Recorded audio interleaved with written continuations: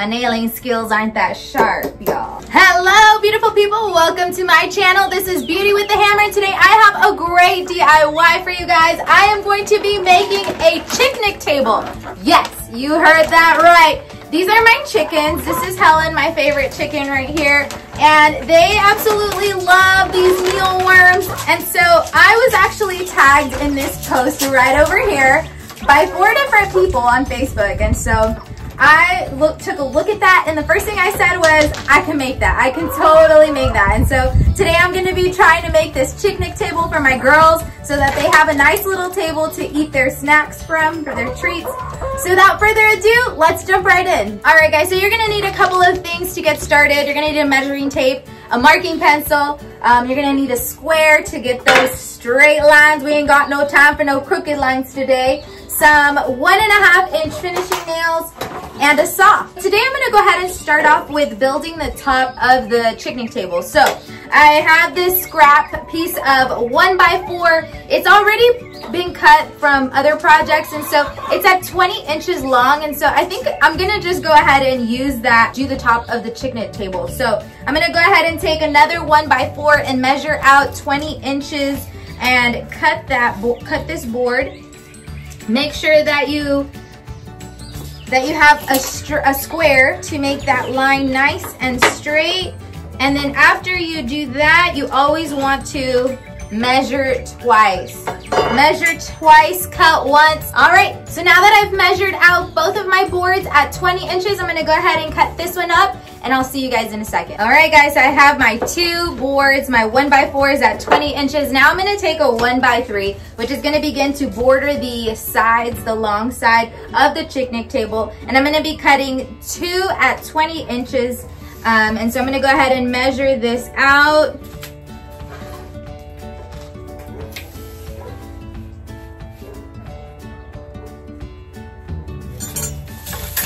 I am so excited, you guys. Like, my girls are going to absolutely love this little Chicknic table for their treats.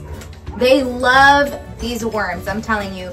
I will literally just sound the bag wherever they are. They drop whatever they're doing and they come for those worms. So I'm so happy to finally be able to have a little table that I can put these little treats for them.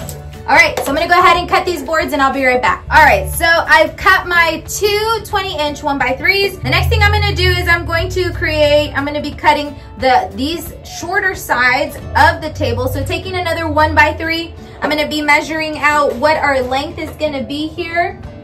And looks like about 8.5 inches. So I'm gonna be cutting 2 8.5-inch boards so that we can line the top of the table. All right guys, so I've sanded all the pieces down. The next thing I'm gonna do is I'm going to go ahead and nail all of the side pieces onto the table and line up your 2 20-inch 1x4s on top of each other.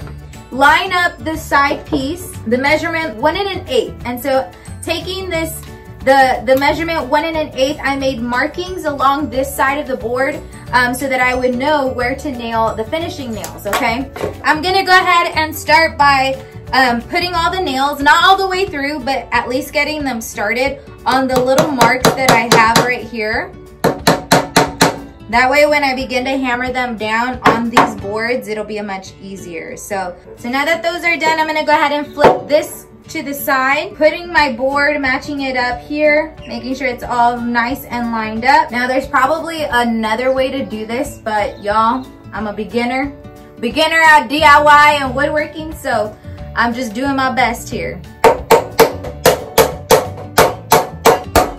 And there you have it. So now I'm gonna go ahead and repeat that same process on the other side. It's coming along just great. So what I've already done and hammered the top side piece. First, you wanna make sure that you measure out on the side where you're gonna need to be putting your nails, just like we did with the side part. So you wanna measure to make sure you have a nail on each of these sides. And then you wanna make sure that you get at least 2 nails on each of these boards. So the first measurement to be able to hit the nail right on the side is gonna be 3/8. So you're gonna measure out at 3/8, at 1.5, and 3.5.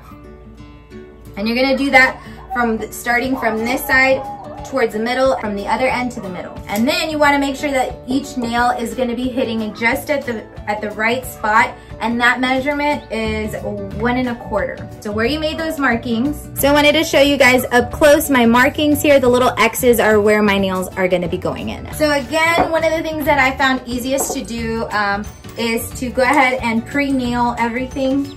Not all the way, of course.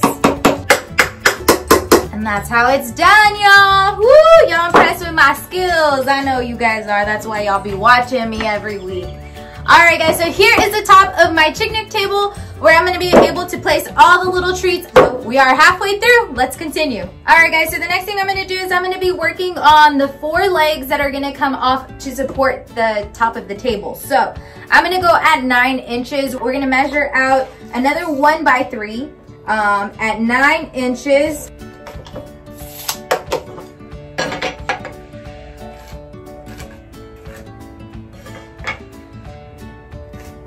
Okay, I'm gonna go ahead and cut these. This is throwing me a curveball, but I think we have it figured out. So I have never done a cut for a table that goes kind of slanted, but we did the calculations. We threw some numbers around. We made it work, okay? You're gonna need to pay like real close attention because it can get kind of confusing. But basically what we're gonna do is you're gonna take your measuring tape here, measure on one end, and you're gonna make a little mark at 1/2 inch.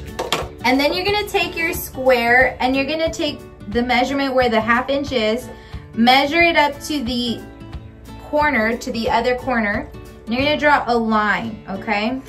Where that line is, that's where you're gonna cut. Now, here's where it gets a little tricky. If you're going from this corner down to this side, you're gonna do the exact opposite on the other end, okay? That's just the way it's gonna line up when we put it up onto the sides of the table. So if we went from this corner down to this side, then we're gonna start from this corner and going up this side, taking our measuring tape to measure 1/2 inch here.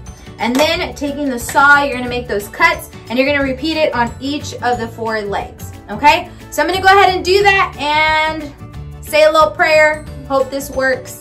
All right, you guys, I've already nailed 2 of the little legs and look how cute it looks. So we're gonna go ahead and nail the other 2 sides in. And so don't forget, this is a very important critical part. You don't wanna like do all this hard work and put the legs all wrong, okay? That's something I would do, but you're not me. So make sure that they are pointing out like a V. Okay, and so the next thing we're gonna do is we're gonna go ahead and take our nails, our finishing nails, and hammer 2 nails per each leg.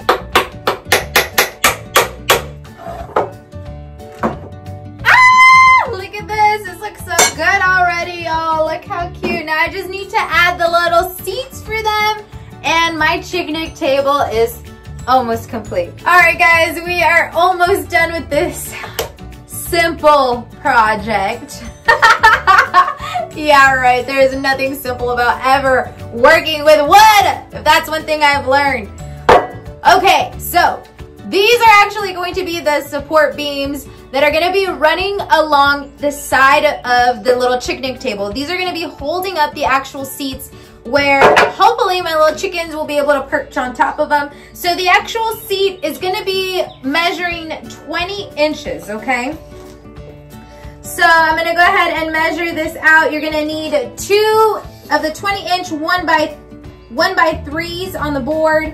I'm gonna go ahead and cut these up, and then you guys, we are almost done. So I'm gonna go ahead and cut these up, and then we'll put it all together, and I am going to show you guys some really awesome chickens. Okay, all right, you guys, I see a light at the end of the tunnel. So from the bottom of the leg, 2 inches, make a line. And then you're gonna measure from the inside of the first leg here to the outside of this wood here. You want it to be 5 7/8. So go ahead and nail these babies in. I'm gonna be doing 2 nails, 1 on top, 1 on the bottom in the middle. Ah! And there you have it. Ain't she a beaut? Okay, guys. We're almost done. All right, so the next thing we're gonna do is you're gonna take your 20-inch seats, your 1 by 3s, And we're gonna nail them on top of this support beam, just like that. I'm just gonna kind of eyeball it here. I'm not gonna really, this looks pretty even. That's how you know you're at the end of a project, when you're just gauging it with your eyes.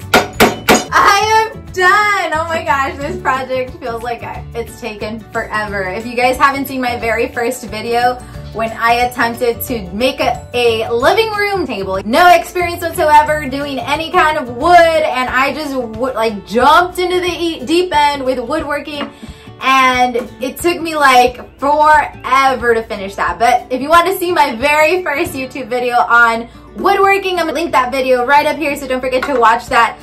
But we're done, you guys. Look at this beauty. Oh my gosh. Okay, so now comes the fun part. I am going to put some treats on here for my girls, and I want to see their reaction to this. So come along.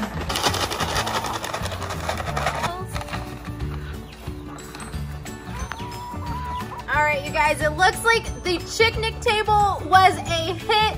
My girls are loving this little treat table. All right, you guys, thank you so much for watching my video on my first time making a Chicknic table. Yes, I know I went there, but y'all tagged me and I went there. I took the challenge, and so just wanted to thank you guys for watching my video. Hope you guys enjoyed it. I do post new videos every Thursday, so don't forget to keep coming back.